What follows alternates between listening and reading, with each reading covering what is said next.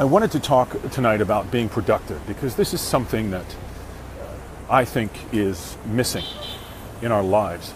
And we look at the swirling things around us, and we look at the stimulus, we look at television, we look at, the internet, and it's distracting, right? The games on your phone, and I got them on my phone. When I play the games on my phone, when I'm sitting in the makeup chair and I can't do anything else, or I'll read a book. Like if I read a ton, I watch documentaries as much as I can, but I physically can't. I'm limited by the things I can do because of the makeup, the glue. So,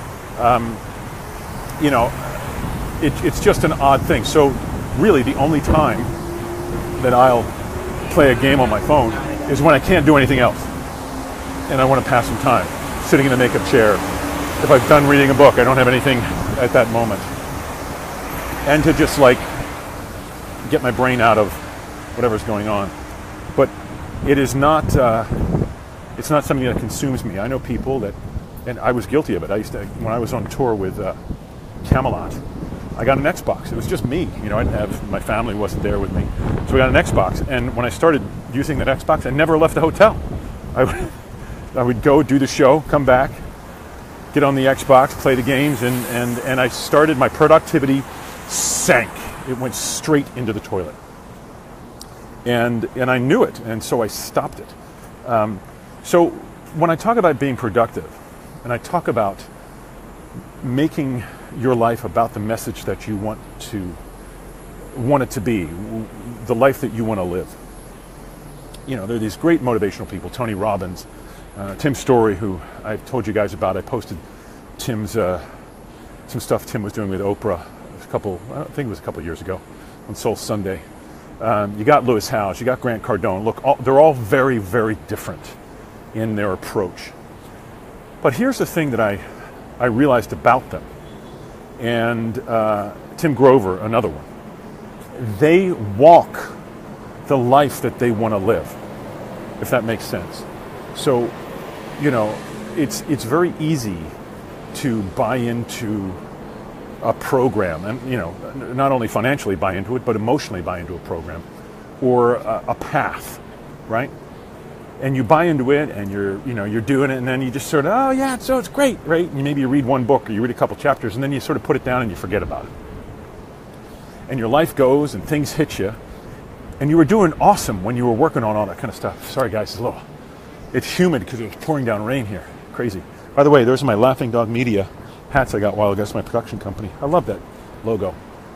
Thanks to my friend Rosalinda. But it's so easy to forget, right? It's so easy to let the external forces back in, and then all of those great things that you're working on and focusing on in your life to make better sort of slip away. So I'm going to challenge you guys, because I can guarantee you guys watch YouTube. Most of you. Instead of going and just looking at the negative crap, look at the positive stuff. Because I was talking with one of my stage managers, Jim, awesome guy, and he goes, I said, what'd you do? He goes, I was watching YouTube. And you get into these chains on YouTube, right? One video leads to another, leads to another, leads to another, right? So if you get into that, and you're going to watch that, be productive about it. Pick positive stuff that is inspiring and uplifting to you. And then get into a chain of watching those over and over and over again, right? I personally don't really do that. I mean, I shouldn't say, let me clarify. I'll watch videos, but I don't get into sitting and watching YouTube and just getting caught up. To me, it is a waste of time because there are other things that I can be doing that are positive. But if you are going to do that and you find yourself doing that or stuck somewhere watching these videos or with time to kill, try looking at things that are positive. Try looking at videos that are uplifting, spiritually, physically, financially, emotionally, whatever it is to you that is positive, and keep that chain going, right? I can't tell you how many times people have come up to me, and I've talked about this, say, oh my gosh, did you hear about blah, blah, blah? Did you read blah, blah, blah? Did you hear the blah, blah, blah, blah, blah, blah, blah, blah? And I'm like, no. Or if I have, I'm like, yeah, heard it, thanks. What ends up happening with that stuff is it's a consuming effort to take people off of what their game is. And what I mean by that is, why am I going to focus on something negative or some sort of gossip or some sort of, idiocy that has no bearing on my life? I don't want that in my life. It's not going to come in my life. If it comes in my life, it is gone instantly.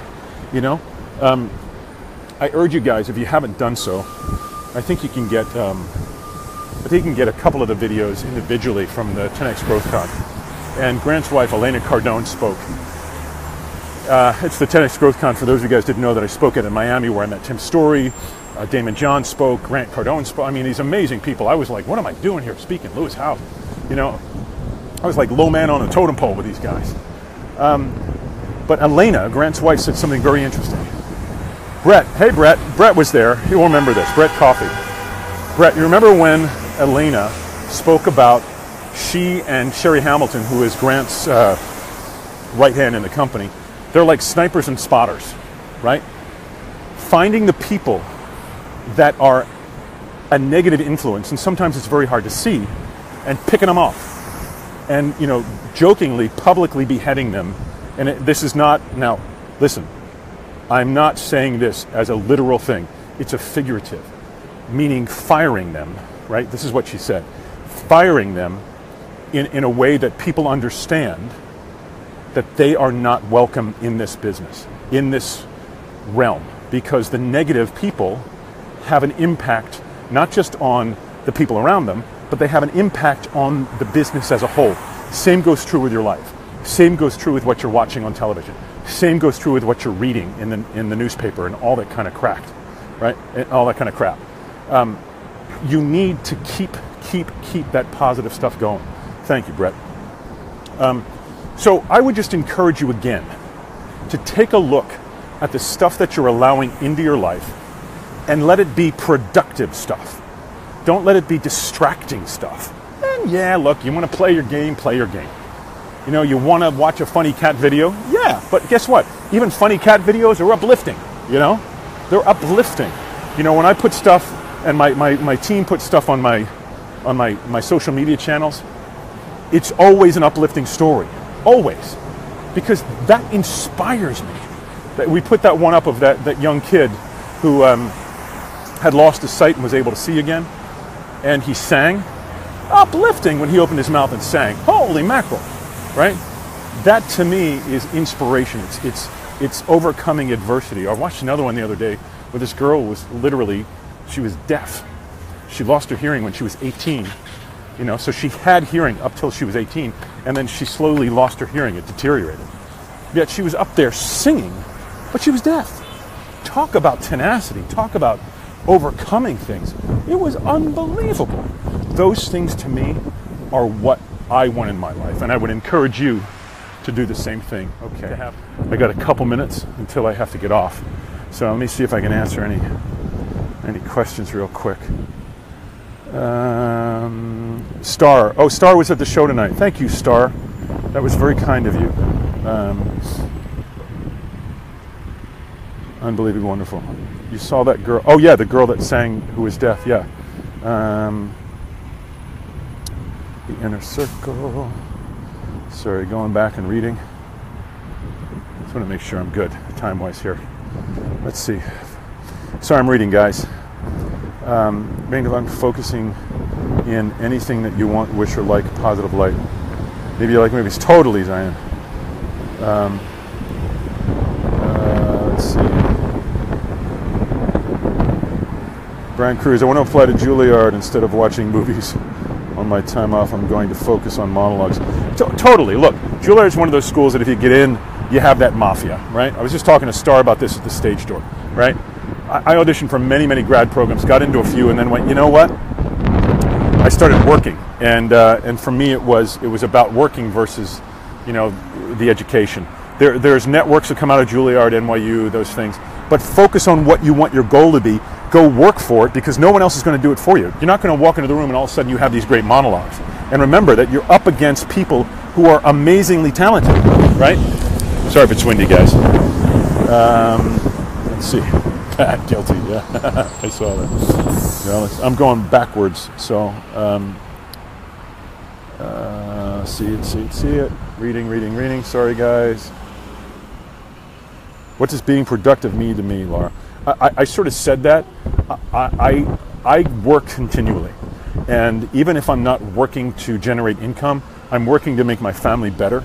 I'm putting positive things in my life continually. I'm removing the negative things, which can be very difficult. I'm literally like cutting negative stuff out of my life that doesn't work on a continual basis and putting positive stuff in. Do I do stage door pictures and autographs? Yeah, of course. Walk out of the show.